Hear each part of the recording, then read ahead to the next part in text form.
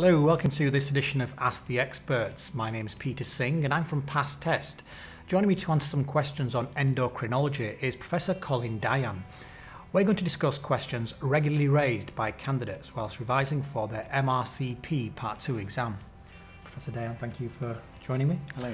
Can I ask, how do we reduce the risk of hypoglycaemia in type 1 or type 2 diabetes? Thank you, Peter. This is a very important issue. It's a practical issue as well. If we just have a little look at the slide, I've made a list here, and I've started first of all with type 2 diabetes because this is more straightforward. So first of all, we need to avoid the sulfonylureas. They've got a high risk of hypoglycemia.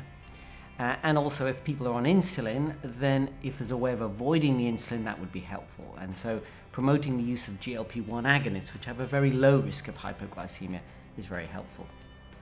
In type 2 diabetes, it's much more difficult. So we begin with thinking about matching insulin to food, and we try and train the patient to match their insulin exactly to food, to the glycemic index of food, the carbohydrate intake, and to think about insulin and exercise. And there are specific training courses, such as one called the Daphne training course, dose adjustment for normal eating. Also, it's sometimes helpful to use analog insulins. But there's a problem when people begin to develop hypoglycemia because, as we often say in diabetes, hypos beget hypos. And what that means is that when you have lots of hypoglycemic reactions, you don't feel them anymore and you don't react to them. So one approach is to try and persuade people to run higher blood sugars, and that means that they'll feel hypoglycemia more. And if they're more aware of it, then they're likely to be able to avoid it. So that's important. If that doesn't work, insulin pump therapy is a more sophisticated way of delivering insulin and has been shown to reduce the incidence of hypoglycemia.